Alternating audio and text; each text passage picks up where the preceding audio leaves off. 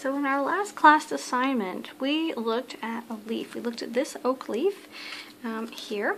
We did some tracing of the leaf just by doing an outline and then filling it in, figuring out where like mapping it out. It kind of looks like an oak leaf globe, doesn't it?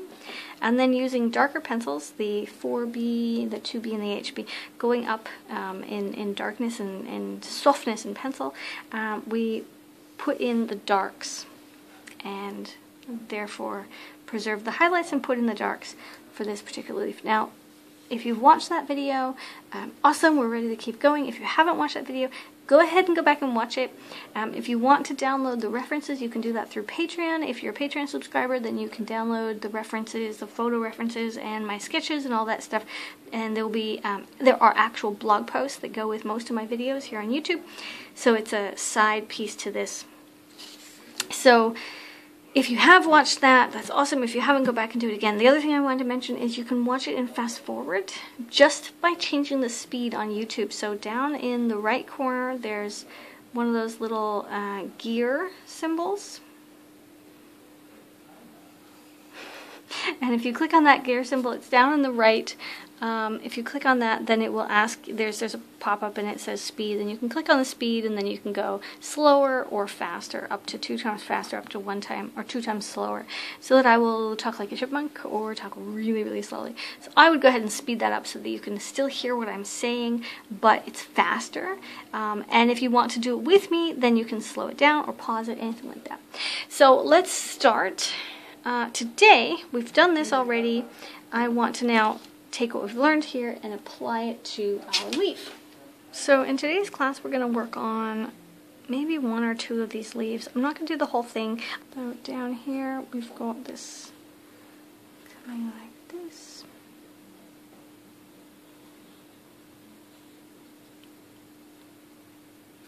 And we've got the green running through the center. Now this was all done freehand, but it was done with a mechanical pencil, and I find that when I'm using a really sharp, like a mechanical pencil, it tends to be better. They're 0.3 is the one I like to use.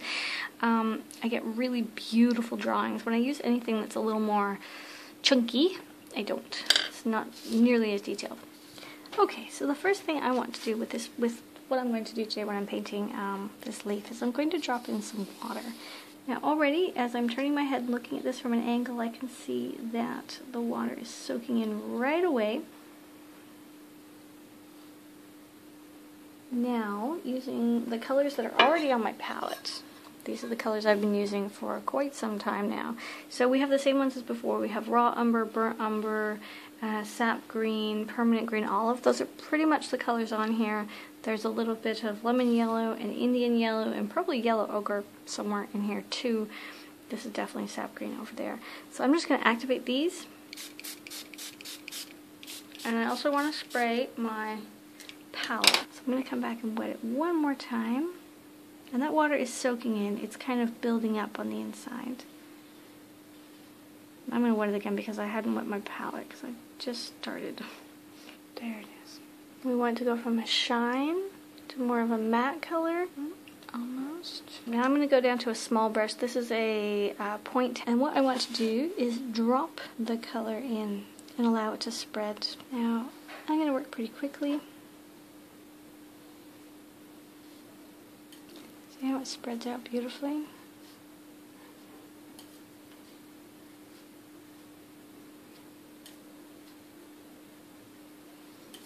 Now, if it doesn't,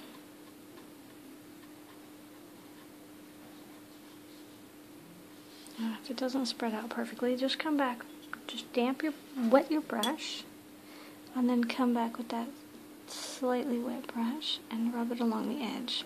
Don't worry if it's like, oh no, it's drying, what do I do now? And again, this is exactly the same as here. We're just getting that foundation color down.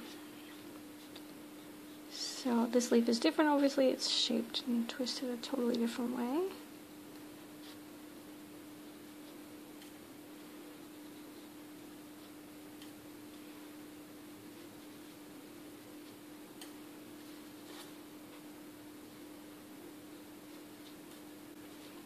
Okay, this is the part where I start slowing down a bit.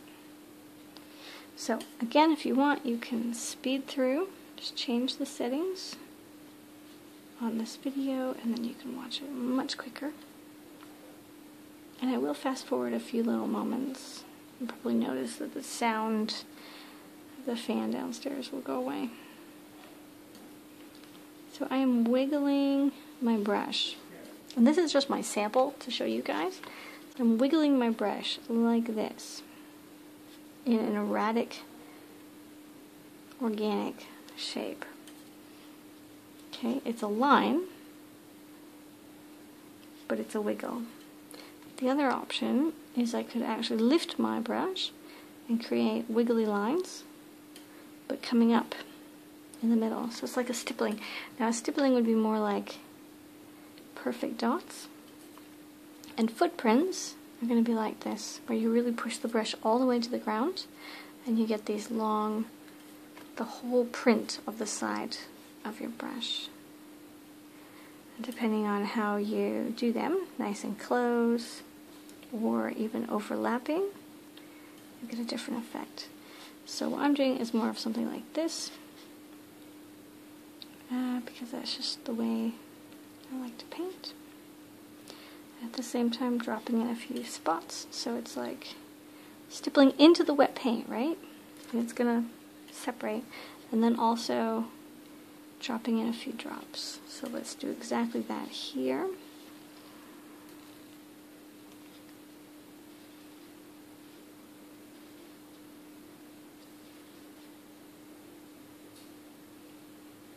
This is more of a stipple.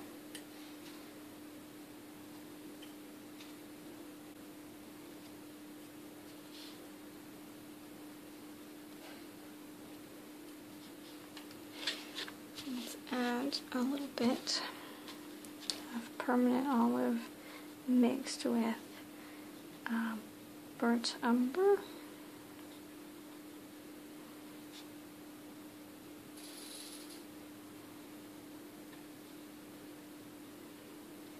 And remember we did in the last class when we did the sketch and we learned where the shadows are. So I know by looking over here, I know that if this was this, there's going to be that shadow. So now, not even looking at it, it's very easy for me to just draw in where I think the shadows and the browns should be because I've already drawn them. Okay, if you find that your lines are too sharp, just come back with a little bit of water. And because we've let all this soak in for a few seconds, when we come back with water, only bits of it are going to move. The paint that's on the surface loose is going to move, but you're going to have darker spots because other parts have soaked in more. Down here I'm going to add clear water, and again, a very erratic, kind of wiggly way, like down here. Now let's drop in some color and see what happens. It's going to connect those lines.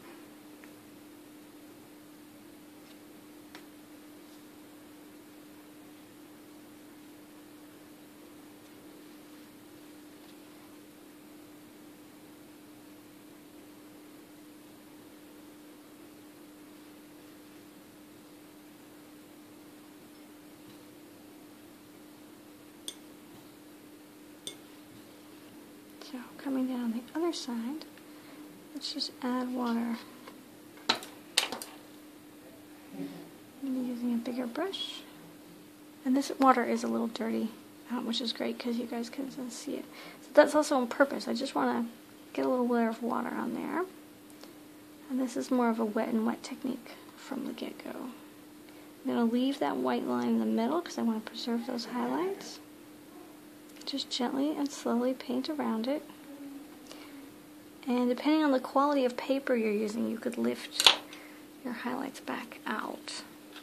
If you use any brush, any hog hair brush will work. A flat brush, a chisel brush. Yeah, it's all different types, but essentially something that's stiff and short.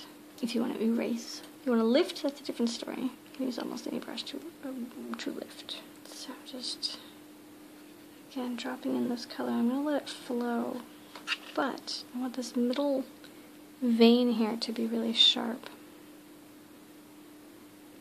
So take a moment, breathe, hold the brush, concentrate, stop talking.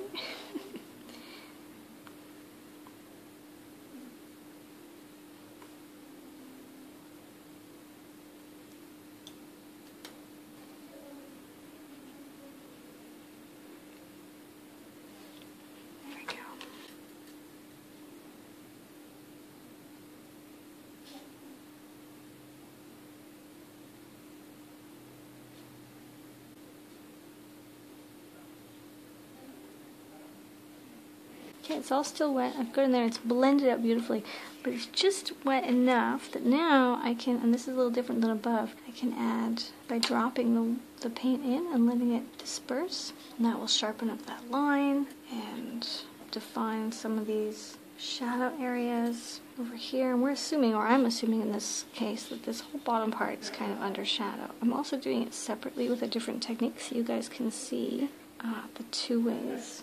So if I think it's too much, just clean my brush, come back with a drop of water. Just maybe I want that to flow a little better.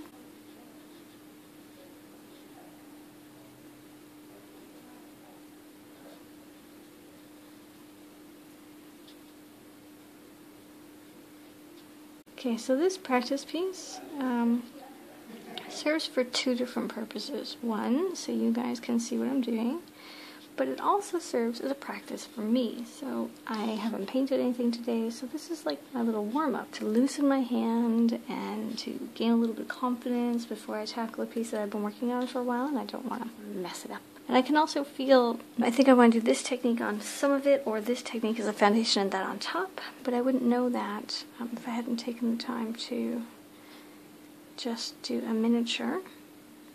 And I know you're probably thinking, yes, but that's going to take so long, my goodness. Well, the thing about art is, one, it's all practice, and two, time doesn't matter. If you're an artist, you're not thinking about how long it takes to make something. You're doing it because it feeds your soul. And that's not a bad question, actually. What do you guys think about that? Do you feel that painting feeds your soul? You know, it just overwhelms this feeling of I have to paint, I have to paint, I have to paint. And I think the longer we ignore that feeling, the more likely the feeling is going to go away. It's just like food craving. If we ignore the food craving, it will eventually go away and we won't crave food anymore. We won't crave bad foods. We won't have those cravings. But in the sense of art, it's like you're suppressing. You're pushing it down and suppressing that urge to be artistic. So I am painting around the veins. I want to put that color down and come in and pull it out.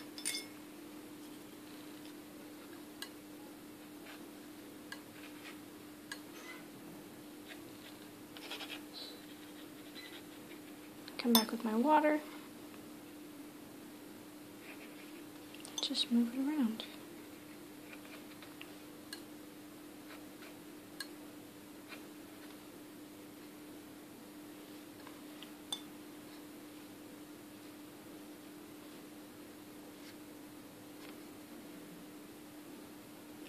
What I want to do in the first pass is get the paint on the page. Blot or block out where it's going to go.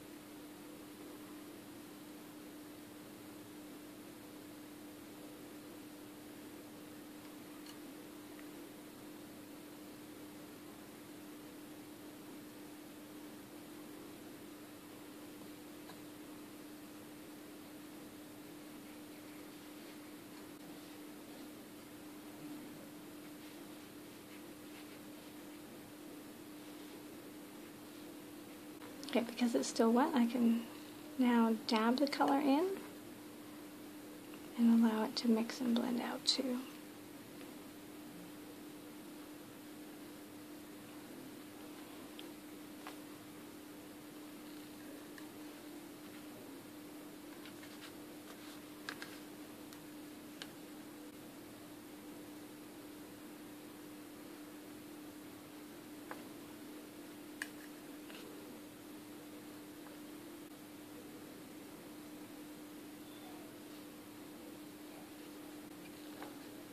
Now I'm going to add a little bit of brown in this one. I think this is a little too bluey. So we've got the May green, the burnt umber, raw umber, and the mix of the permanent olive green and the burnt umber. Burnt umber is actually a lot darker than that. It looks more like this. And coming up on the other side, let's come down here and do the back side of that vein. Nice and slow. Breathe, concentrate, relax. Loose hands, stop talking. It's funny when I say that, but it's very true.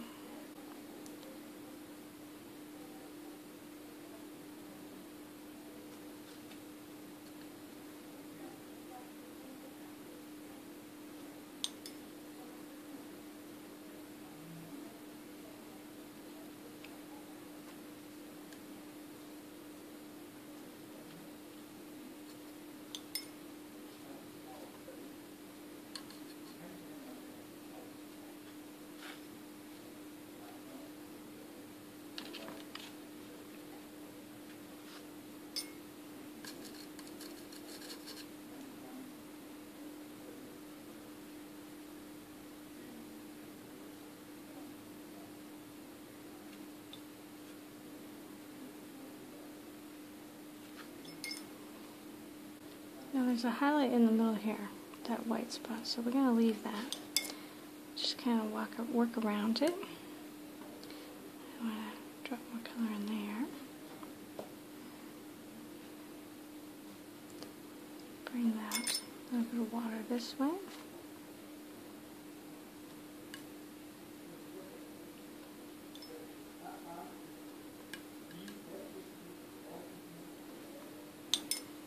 And maybe put some brown.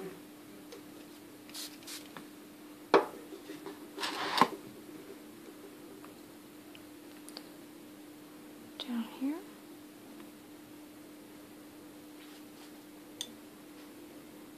So I will let this dry a little bit and then I'll put a little bit of water to get that to soften on that edge, but I think I'll go at least a minute or two before I do that. So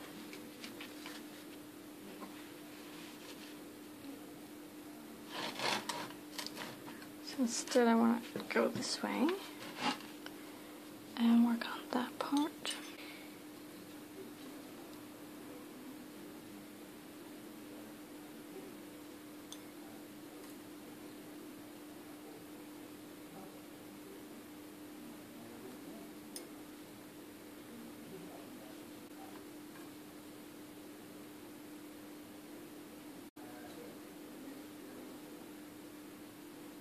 Here, the same thing. Let's just bring that down here. Now this side has dried a little bit.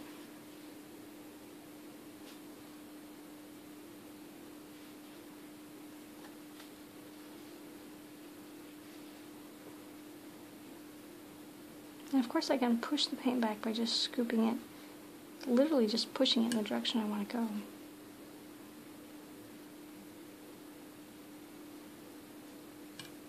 Make sure that your edges are crisp. Soft edges are good too, but you don't want them fraying or fuzzy. You want them to either go out and smooth out to nothing or be crisp if you want the piece to stand out from your paper. That's really important. So up here, this doesn't make a lot of sense. So I would take out that little bit there and maybe paint in this piece.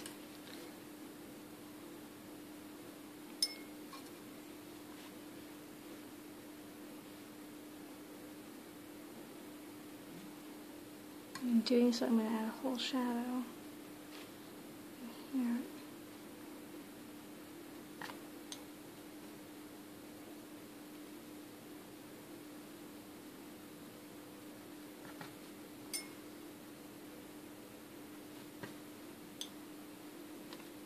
Okay.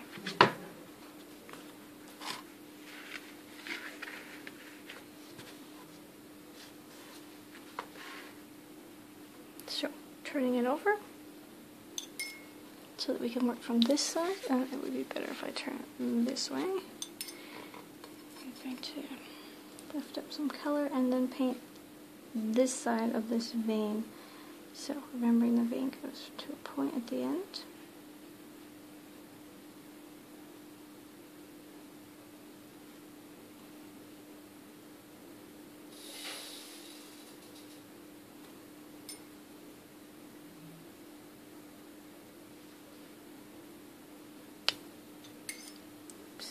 Sorry.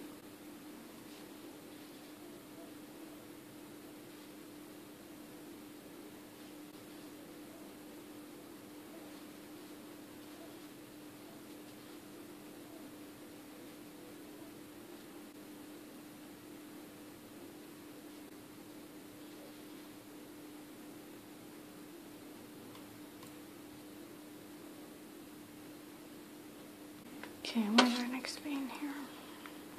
Ooh, way down there. Okay, there's one that goes here and there's one way down here. So let's put this one in first. Do it any way you want, and I'm just doing it differently every time.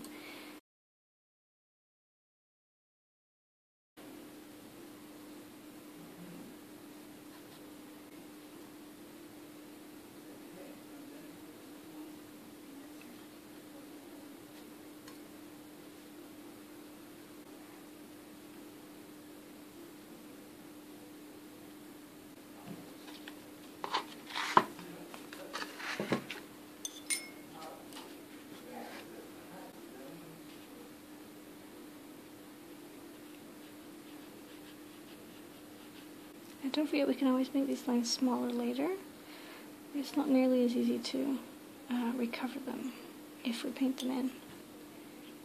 So, put down the line, then put some water to disperse the paint, smooth it out. So, for the last one, let's use this little bit of white there.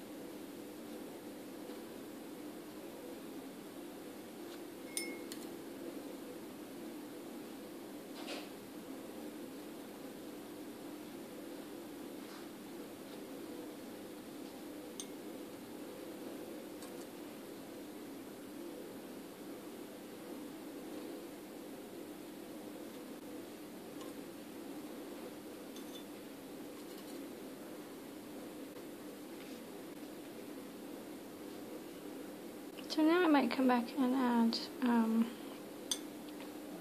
a few more spots because it looks really good, but it's also very, I don't know, I think it's a little boring. It just doesn't look quite finished. So I might come back and add a few more dark spots, right, where I know the dark spots were, here on the leaf.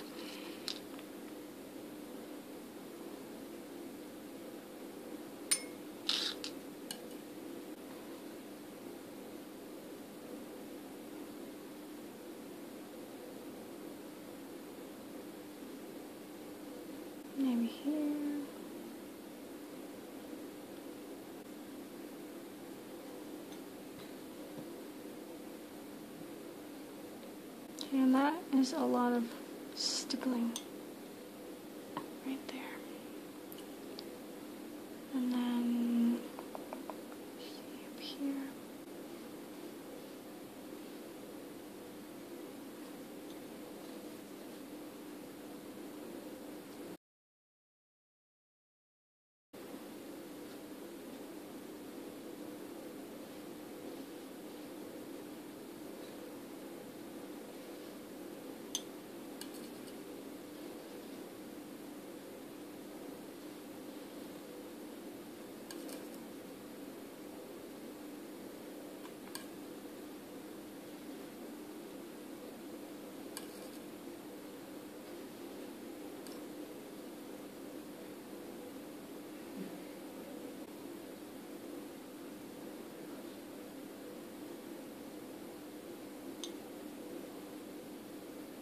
Okay, and then I would let this dry. Now the final thing I'm going to do, or would do, on a piece like this, is I would come back, and clean up these lines, make them really, really small.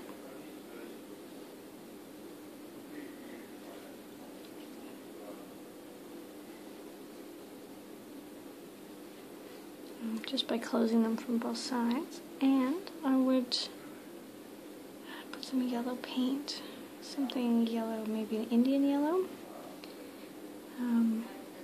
across the vein, because I can see that it is definitely a yellow vein, not a white vein. So in that sense, I'd be glazing the whole thing.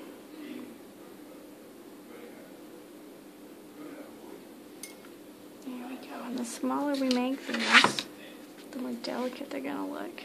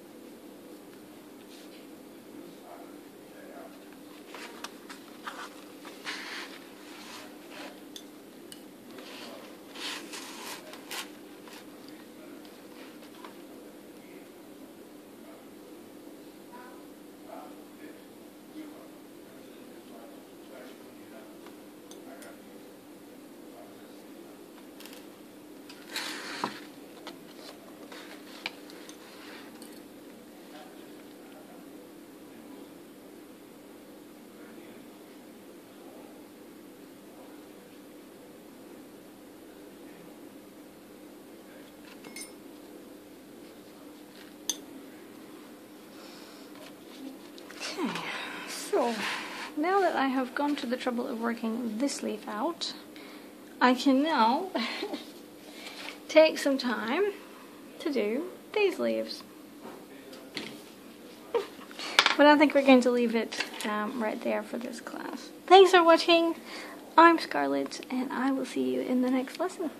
Don't forget, if you didn't see the previous lesson, you're going to want to go back and watch that too.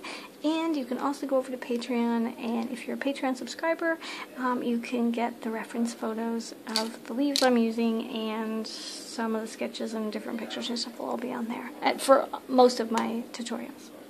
Thanks for watching. Toodaloo!